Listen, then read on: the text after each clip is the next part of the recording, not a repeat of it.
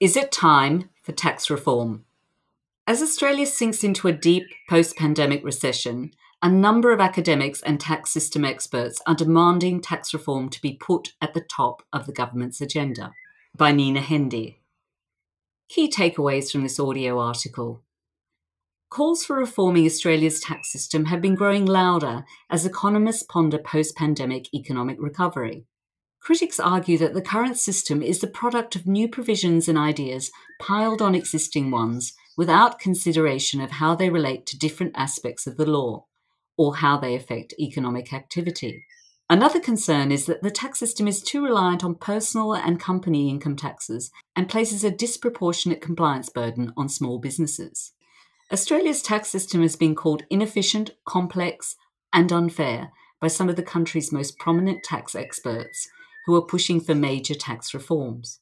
In the midst of a pandemic-fueled recession, poised to become one of the worst in living memory, some economists insist that reforming the tax system is the only way to pull the nation back from the brink of economic disaster. That is because while the current tax system raises the revenue needed to run the country, the structure applied to raising taxes may not withstand the heavy lifting required for economic recovery, let alone growth in the future. One of the most vocal critics of the current tax system is Dr. Ken Henry, the author of the extensive Australia's Future Tax System Review, informally known as the Henry Tax Review. Henry was a key advisor to the government during the introduction of the Goods and Services Tax in the year 2000. He is concerned that the current system is overly reliant on personal and company income taxes. He argues that the deteriorating tax system will fail to support the recovery in economic activity from the COVID-19 pandemic. He's calling for a new tax on business cash flow to replace the GST, payroll tax, and insurance systems.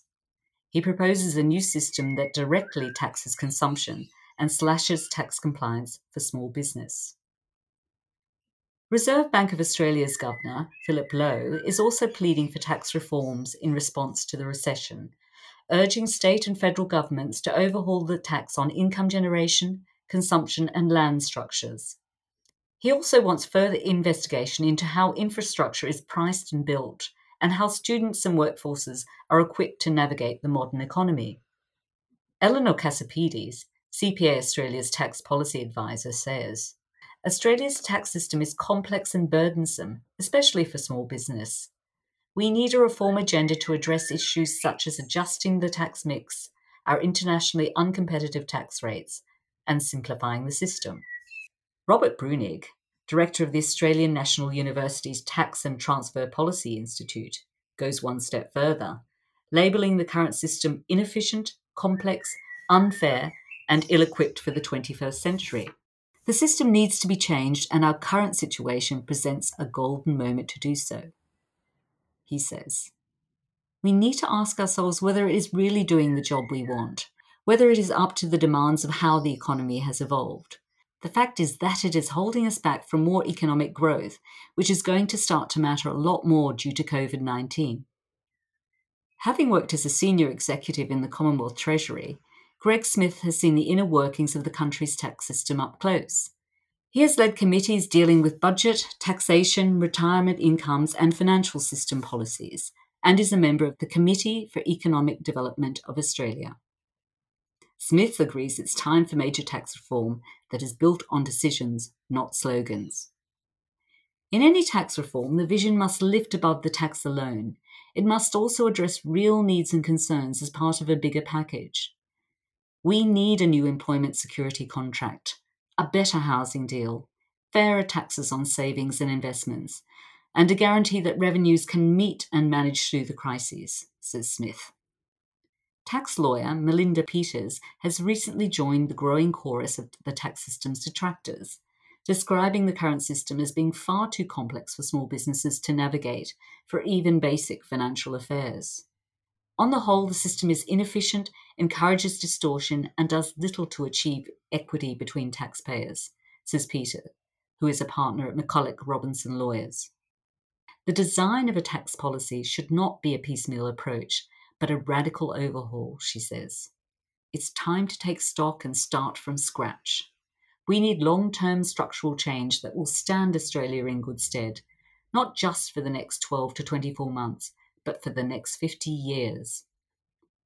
Even on an individual level, much can be done to simplify the tax and transfer system and neutralise its distortive impact.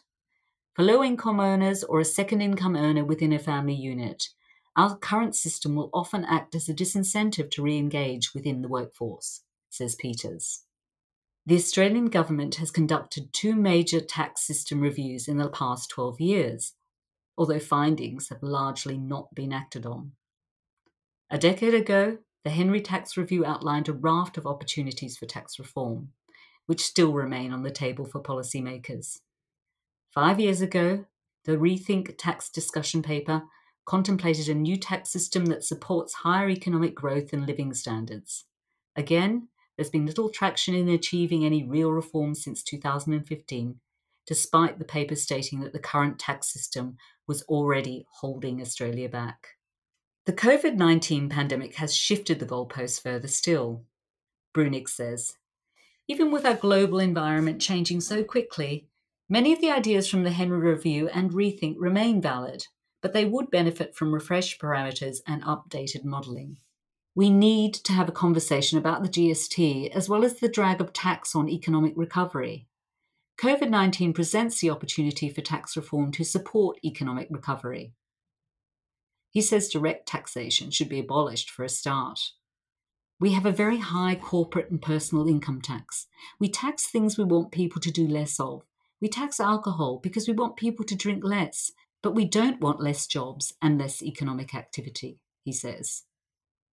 The tax system also needs to address intergenerational inequity, because most of the cost from the pandemic will be paid back by younger people in terms of lost jobs and future higher taxes, Brunig says. Meanwhile, some savings are taxed heavily while others are taxed at concessional rates. We don't want people deciding what to do with their money based on tax. We want them deciding what to do with their money based on what's best for the economy, says Brunig. He's calling for the creation of a bipartisan think tank with experts from across academia, business, the social service sector, and public service to be charged with the task of designing a fairer and more equitable system. However, the first step towards tax reform is securing support from all tiers of government, which makes already complex negotiations even more involved and time-consuming, given that the country is grappling with a pandemic. Most tax reformers dream of lower tax rates. However, the reformed tax rate must still produce enough money to pay for the delivery of government services that the public demands. The total tax take from all taxes and tiers of government is equivalent to 36% of Australia's GDP. Therefore, tax reform may focus on changing the mix of taxation rather than reducing taxes overall. Smith says that the trigger for tax reform is either the system falling over because it fails to raise an adequate amount of revenue, or the system being sufficiently unfair or ill-suited for purpose. Genuine tax reform is very hard and only happens rarely, he says. Past tax reform has been delivered as part of a broader social deal. The Bob Hawke, Paul Keating tax reforms of the 1980s closed major tax loopholes while cutting taxation rates. It increased social benefits and introduced dividend imputation and universal superannuation, says Smith. The Howard GST promised a better deal for the state funding of hospitals and schools, explains Smith. Cassipides adds, tax is only one part of the equation, and society as a whole must be better off to justify changes. The government will face significant political challenges, such as the federal-state fiscal relations, potentially removing valuable concessions or changing entitlements. So it's important that the tax reforms connect with a broader vision. Brunig agrees. The reason that tax reform is difficult is that it creates winners and losers.